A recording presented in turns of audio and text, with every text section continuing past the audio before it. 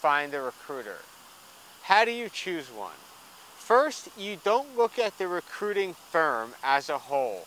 You speak to every recruiter whom you're going to be dealing with.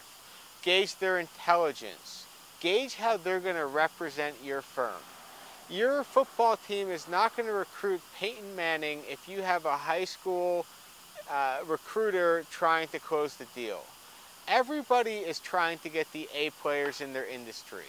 Every company is, and the supply of these individuals is a lot lower than the demand.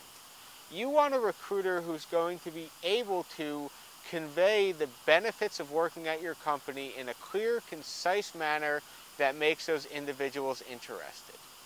Most recruiters aren't paid, they're prone to turnovers, and really don't have a dedication. You use B and C recruiters just to save money or have resumes tossed at you on a contingency basis. Guess what? You're going to get B and C employees. Companies live and die by the people within the organizations, not the product, not the service, but the people. If you want to be a B and C organization and save that extra time, or to see 100 different resumes by people that really shouldn't be doing recruiting, that's fine. But look at the end result, look at the long term. You want to be dealing with top headhunters and the top recruiters within that staffing agency to get what you need.